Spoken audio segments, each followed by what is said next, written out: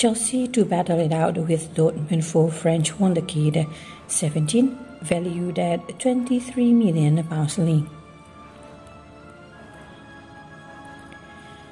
Chelsea are reportedly set to battle it out with Borussia Dortmund for the signing of French wonderkid Lucas Gourna-Douath.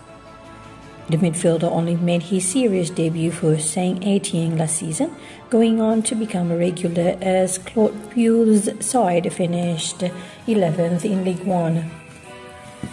Those displays have attracted the eye of Chelsea, who have only signed third-choice goalkeeper Marcus Bettinelli so far in the summer transfer window. While Blues boss Thomas Tuchel is hoping for several statement arrivals as he looks to build a squad ready to challenge for the Premier League, the talents of Gourna-Doutha could see him prioritised. The French youngster is entering the final 2 years of his contract at the Stade Geoffroy-Guichard, with Saint-Etienne to keep him at the club.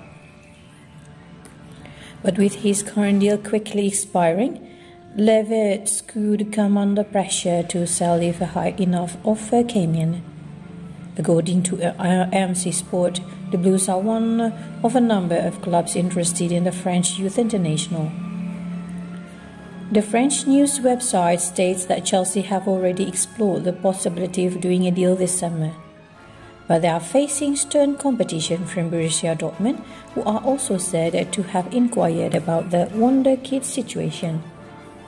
Both of those teams, though, are behind Serie A side Atalanta in the race to sign him, with the Italian club preparing a £9 million link bid for the teenager.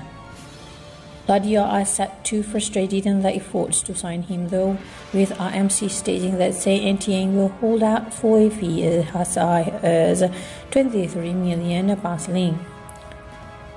Over the blow to his suitors is hopes of signing Gourna-Doutha if the fact that the midfielder is understood to desire at least one more season with Saint-Etienne.